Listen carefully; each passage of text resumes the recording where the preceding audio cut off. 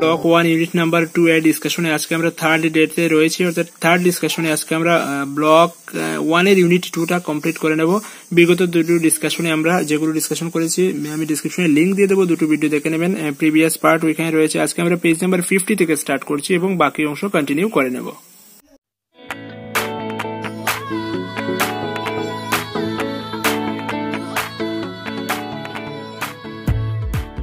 রয়েছে দর্শন সম্বন্ধীয় ললিত কলার বিভিন্ন পদ্ধতির অনুসন্ধান এবং পরীক্ষণ। প্রথমে যেটা রয়েছে সেটা হচ্ছে অঙ্কন বিদ্যা এবং পেইন্টিং বা ড্রয়িং এন্ড পেইন্টিং।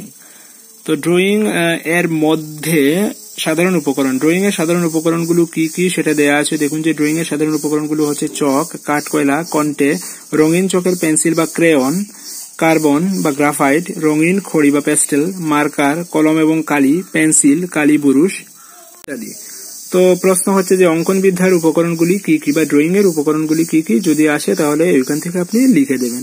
বা এমন হতে পারে MCQ যে নিচের কোনটি অঙ্কন বিদ্যার উপকরণ নয়, ওইখান থেকে যেগুলো দেয়া আছে চক, কাঠকয়লা, কণ্ঠে, পেন্সিল, কার্বন, মার্কার এগুলো দিয়ে দিল, বাইরে থেকে যে কোনো একটা জিনিস দিয়ে দিতে পারে। তো এগুলো শিখে নিলে আমরা অনায়াসে বলে দিতে পারবো যে অঙ্কন বিদ্যার উপকরণ কোনগুলি আর কোনগুলি অঙ্কন বিদ্যার উপকরণ নয়। 51 নাম্বার পেজে রয়েছে অঙ্কনের মূল ভিত্তি বা the basis for drawing. Drawing এর বেসগুলো কি কি, কোন কোন জিনিসের উপর আমরা ড্রয়িং করতে পারি।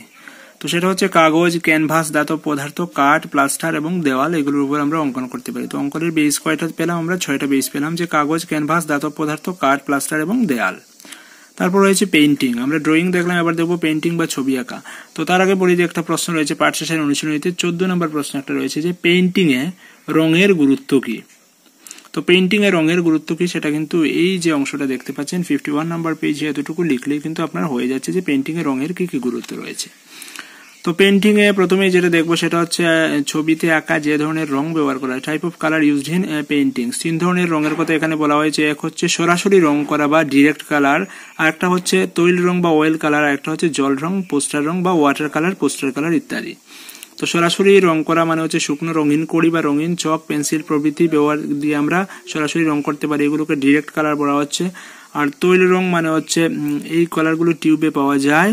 অঙ্কন করার ক্ষেত্রে এই রং গলানোর জন্য তারপিন তেলের প্রয়োজন হয়। এই রং সাধারণ বোর্ডে বা ক্যানভাসে করা হয়। এই রং সাধারণত বড় বাচ্চারা ব্যবহার করে, তার কারণ ছোটদের ক্ষেত্রে এই রং ব্যবহার করা কষ্টসাধ্য।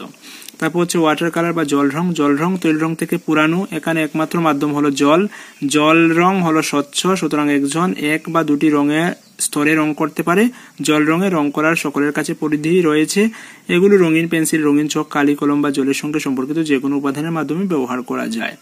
তো পেইন্টিং আমরা কি কি কালার দেখলাম? 3 ধরনের কালার দেখলাম, একটা হচ্ছে ডিরেক্ট কালার, একটা অয়েল কালার, একটা হচ্ছে ওয়াটার কালার। তারপর রয়েছে ব্লক পেইন্টিং।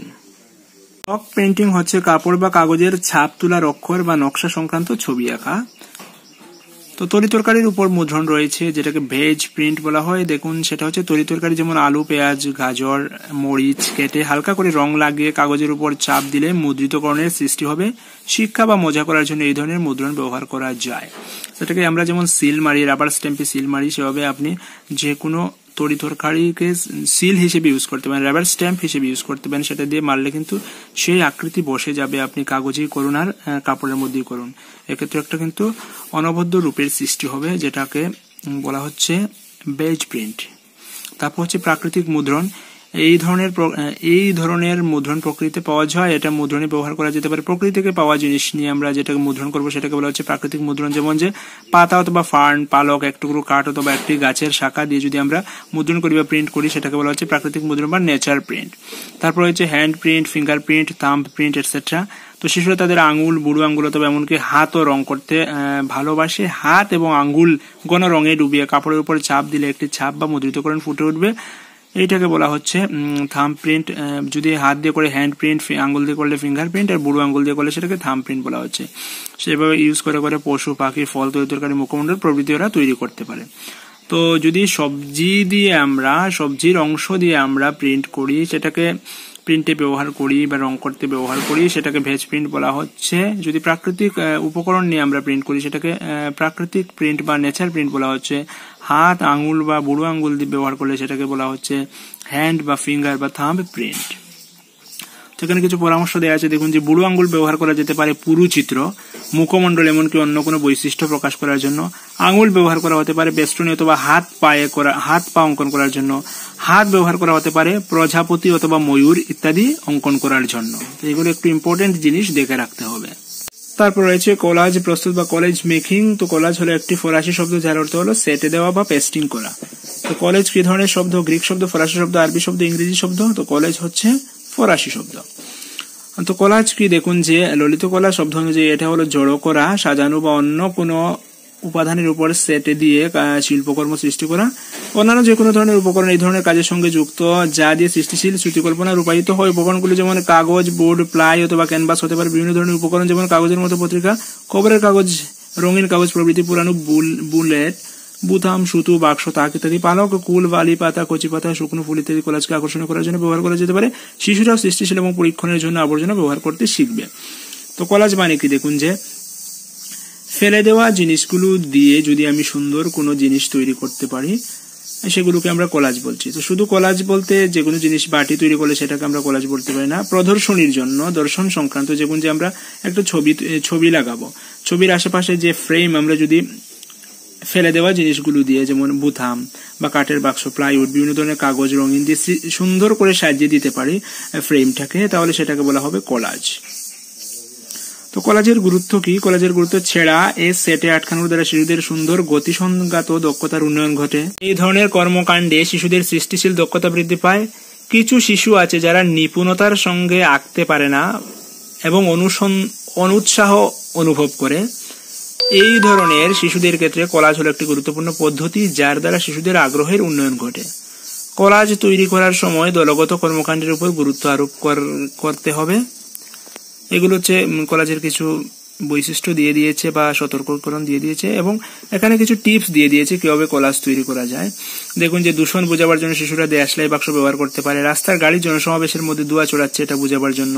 বন বোঝাবার জন্য শিশুরা একটা গাছ তৈরি করতে পারে এবং তার উপর কিছু ঘাস দিতে পারে যা হলো গাছের পাতার অংশ। পরিষ্কার পরিচ্ছন্নতার জন্য তাদেরকে বিদ্যালয়ের মধ্যে ফেলে দেওয়া আজেবাজে জিনিস যেমন টফি বা চিপসের মুড়ক সেটে দেওয়া যেতে পারে। এই ধরনের মিশ্র উপকরণের সেটে দেওয়ার বিষয় হলো কোলাজ, যা শিশুদের প্রকৃতি, স্বাস্থ্য সচেতনতা এবং অন্যান্য সামাজিক বিষয় সচেতন করে তোলে এবং অতিরিক্ত অঙ্কন না করেও ফলপ্রসূ পোস্টার তৈরি করতে পারে। ছোট ছোট শিশুরা যারা কাঁচি ব্যবহার করতে পারে না তারা খুব সহজেই ছেঁড়া এবং সেটে দেওয়ার দ্বারা বিরাট শিল্পকর্ম সৃষ্টি করতে পারে। তো বিভিন্ন ধরনের কাগজ বা ফেলে দেওয়া জিনিসগুলোকে জোড়া দিয়ে যদি সুন্দর একটা প্রতিকৃতি তৈরি করতে পারে সেটাকে কোলাজ বলা হচ্ছে, বিশেষ করে সেটা যদি একটা ফ্রেম হয়। তারপর রয়েছে মুখোশ এবং পুতুল তৈরি, মাস্ক এন্ড পাপেট মেকিং। তো মুখোশ এবং পুতুল তৈরির ক্ষেত্রে কিছু নতুন কৌশল দেয়া আছে কি কি জিনিস দিয়ে তৈরি করতে পারে। দেখুন যে প্রাথমিক স্তরের শিশুরা চারপাশে সাধারণ উপকরণ যেমন সুতা, কাগজের টুকরো, খড়, কাগজের থলে, খবরের কাগজ, বুতাম, উল, ঝাঁটার হাতল, পুরানো কাপড় অথবা মোজা, সুতো প্রভৃতি দিয়ে মুখোশ এবং পুতুল তৈরি করে। এখানে কিছু নতুন কৌশল দেখানো হলো। দেখুন যে প্রথম দিয়েছে যে ফিঙ্গার পাপেট, আঙুল পুতুল, তারপর দিয়েছে মোজা পুতুল বা সক্স পাপেট, তারপর কাগজের থলে পুতুল বা পেপার ব্যাগ পাপেট, তারপর হচ্ছে দস্তানা পুতুল বা গ্লোব পাপেট। তো পাপেট কিভাবে তৈরি করা যায়? আঙুল দিয়েও পুতুল তৈরি করা যায়। দেখুন যে কিভাবে তৈরি করা যায়। বিশেষ নিয়ম কারণ ছাড়া সাধারণ পদ্ধতিতে পুতুল তৈরি করা যায়। একজন খুব সাধারণ পদ্ধতিতে আঙুলের উপর এক টুকরো কাপড় বেঁধে চোখ, নাক, মুখ ইত্যাদি এঁকে চরিত্র সৃষ্টি করতে পারে এবং আঙুলের কায়দায় বিভিন্ন চরিত্রে বর্ণনা করতে পারে। মোজা দিয়ে তৈরি করা যায় দেখে নেবেন। তারপর কাগজের থলে দিয়ে পুতুল তৈরি করা যায় বা হাতের দস্তানা, হাত মোজা যেটা হাত মোজা দিয়ে পাপেট বা পুতুল তৈরি করা যায় সেটা দেখে নেবেন। তারপর রইল মুখোশ। তো মুখোশ তো বিভিন্ন ভাবে তৈরি করা যায়, যেমন কাগজের মুখোশ তৈরি করতে পারে, তার মধ্যে কাগজের থলের মুখোশ করতে পারে, কাগজ ফুটো করে মুখোশ তৈরি করতে পারে, কাগজ চূর্ণ করে টুকরো টুকরো টুকরো টুকরো করে ছিঁড়ে তারপর জোড়া দিয়ে আবার মুখোশ তৈরি করতে পারে। তো এইভাবে মুখোশ তৈরি করা যায়। মুখোশ কিভাবে তৈরি করতে পারে তার একটা পদক্ষেপ ওইখানে দিয়ে দিয়েছে, যদি প্রয়োজন পড়ে দেখে নেবেন, সেটা 55 নাম্বার পেজে রয়েছে। তারপর রইল মাটির পুতুল সম্পর্কিত কাজ বা ক্লে মডেলিং, মাটি দিয়ে কিভাবে পুতুল তৈরি করতে পারে সেটা। তো সেটা নিশ্চয়ই জানা আছে, মাটিতে জল দিয়ে কাদা তৈরি করে বিভিন্ন শেপের পুতুল তৈরি করতে পারে। শুধু পুতুল না, পাখি, ফল, শাকসবজি, মানুষের মুখ, বিভিন্ন কিছু তৈরি করতে পারে। তো মাটি নিয়ে কাজ করার জন্য কিছু সতর্কতার প্রয়োজন সেখানে দেয়া আছে। যেমন বেশি জল ব্যবহার করলে কিন্তু মাটি দুর্বল হয়ে যাবে, বেশি জল ব্যবহার করতে পারবে না। নিশ্চিত হতে হবে যাতে মাটিতে কোনো ফাটল না থাকে। প্রথম দিন যদি কাজটি শেষ না হয় তবে মাটি যাতে শুকে না যায় সেজন্য ভিজে কাপড় দিয়ে মাটি জড়িয়ে রাখতে হবে বা একটা পলিথিন ব্যাগের মধ্যে ঢুকিয়ে রাখতে হবে। শিশুরা মাটি নিয়ে কাজ করার সময় পরিচ্ছন্নতা এবং স্বাস্থ্যবিধি মেনে চলতে হবে। মাটি দিয়ে কাজ করার পর তারা যেন হাত ভালো করে পরিষ্কার করে। মাটির উপকরণ সংরক্ষণ করতে হলে পৃথক তাকে সাজিয়ে রাখতে হবে। তো মাটি সংরক্ষণের জন্য কিছু টিপস দিয়েছে। আচ্ছা, তারপর রইল কাগজ কাটা এবং ভাঁজ করা, পেপার কাটিং এন্ড ফোল্ডিং। তো কি দিয়েছে এখানে লেখা আছে, paper cutting is an ancient form of folk art বা লুক ললিত কলা শিক্ষা, বা লুক ললিত কলা হচ্ছে একটা পুরানো লুক ললিত কলা শিক্ষা হচ্ছে গিয়ে কাগজ কাটা এবং ভাঁজ করা, পেপার কাটিং এন্ড ফোল্ডিং। তো কাগজ কাটা প্রাচীন লোককলা শিল্প। কাগজ কেটে আমরা যেমন বিভিন্ন জিনিস তৈরি করতে পারি, কাগজ ভাঁজ করে বা পেপার ফোল্ডিং করে আমরা বিভিন্ন জিনিস তৈরি করতে পারি। তো কাগজ ভাঁজ করার বিষয়টি আমরা জেনেছি জনপ্রিয় জাপানি ধরন অরিগামি থেকে। অরি কথার অর্থ হলো ভাঁজ করা এবং গামি কথার অর্থ হলো কাগজ। তো প্রশ্ন হচ্ছে জাপানি শব্দ অরিগামি এর অর্থ কি? তো জাপানি শব্দ অরিগামি এর অর্থ হচ্ছে কাগজ ভাঁজ করা। অরি হচ্ছে ভাঁজ করা আর গামি হচ্ছে কাগজ। তো এখানে একটা কাজ দিয়েছে যে মোজাইক। শিশুরা যে কোনো আকারের চৌকো কাগজ নেবে এবং তা ভাঁজ করবে জ্যামিতিকভাবে, সমান্তরাল অথবা উল্লম্বভাবে। তো মোজাইক কিভাবে তৈরি করতে পারে সেটা এখানে দেওয়া আছে, প্রয়োজনে দেখে নেবেন। 58 নাম্বার পেজে কোয়েশ্চেন রয়েছে যে অঙ্কন কাগজে এবং ক্যানভাসে হতে পারে, হ্যাঁ বা না? হ্যাঁ, অঙ্কন কাগজে এবং ক্যানভাসে হতে পারে, এটা হ্যাঁ। 2 নাম্বার, অঙ্কন হলো একটি পদ্ধতি ড্যাশ কাগজের উপর। অঙ্কন হলো একটি পদ্ধতি যেটা কাগজের উপর চিহ্নিত করা বোঝায়। 3 নাম্বার, পেইন্টিং ক্যানভাসের উপর হতে পারে ড্যাশ রঙের। তো ক্যানভাসের উপর পেইন্টিংটা হতে পারে অয়েল পেইন্টিং বা তৈল রঙের পেইন্টিং। 4 নাম্বার, শাকসবজির উপর ব্লক হতে পারে, হ্যাঁ শাকসবজির উপর ব্লক হতে পারে। 5 নাম্বার, বুড়ো আঙ্গুল, আনসার হচ্ছে বুড়ো আঙ্গুল এবং হাতের ছাপ। প্রশ্ন হচ্ছে ড্যাশ ড্যাশ ড্যাশ ছাপার কৌশল ছোট শিশুদের জন্য ব্যবহার করা হয়। তো সেটা হবে বুড়ো আঙ্গুল এবং হাতের ছাপ ছাপার কৌশল শিশুদের জন্য ব্যবহার করা হয়। একটা ম্যাচিং দেয়া আছে, তো ম্যাচিংটা হচ্ছে কলাজ এর সাথে ম্যাচিং হবে 1 এর সাথে ডি, বিভিন্ন উপকরণের সন্নিবিষ্ট করা। 2 নাম্বার, মুখোশ এর সাথে ম্যাচিং হবে এফ, মুখোশ হচ্ছে কাগজের থলে। 3 নাম্বার, পুতুল এর সাথে ম্যাচিং হবে ই, আঙুল, দস্তানা, লাঠি। 4 নাম্বার, কাগজ ভাঁজ বা অরিগামি, সেটার সঙ্গে ম্যাচিং হবে জাপানিজ কলা, এ নাম্বার। 5 রঙ্গোলি এর সাথে ম্যাচিং হবে বি, মন্দানা। 6 মাটি এর সাথে ম্যাচিং হবে স্ল্যাব এবং বয়েল পদ্ধতি, সি।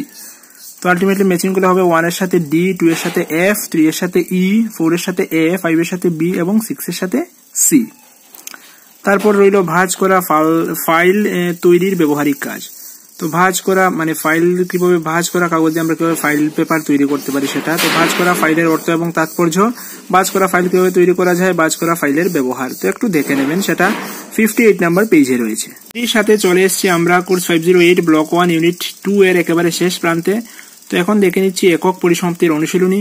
তো এখানে কিছু প্রশ্ন দেওয়া আছে এবং তার আনসার গুলো কত নাম্বার পেজে পাবেন সেই পেজ নাম্বার গুলো আমি উল্লেখ করে দিয়েছি, জাস্ট আপনি দেখে নেবেন, ওইখান থেকে খুঁজে নেবেন। আর খুঁজতে যদি কোনো অসুবিধা হয় অবশ্যই কমেন্ট বক্সে কমেন্ট করবেন। এই আনসার গুলো কিন্তু ইউনিট ডিসকাশনের পরে আমি সাজেশন বেস যেগুলো আনসার তৈরি করব সেখানে প্রশ্নগুলো আনসার গুলো অবশ্যই পেয়ে যাবেন। এখন পড়ার সুবিধার জন্য জাস্ট প্রশ্ন এবং তার কোয়েশ্চেন নাম্বার আমি বলে দিলাম। ডিসকাশনে কিন্তু এগুলো আলোচনা পড়া আছে প্রশ্ন দেখে দেখে, তারপর আমি জাস্ট প্রত্যেকটা প্রশ্নের সাথে সাথে পেজ নাম্বার গুলো দিয়ে দিলাম, মিলিয়ে দেখে নেবেন। তো আজকে রাখছি, বিদায়হীন। পরবর্তীতে দেখা হবে অন্য কোনো টপিক, অন্য কোনো ইউনিট নিয়ে। ততক্ষণ ভালো থাকবেন। Keep studying and stay tuned with SMDN tutorial. Thank you.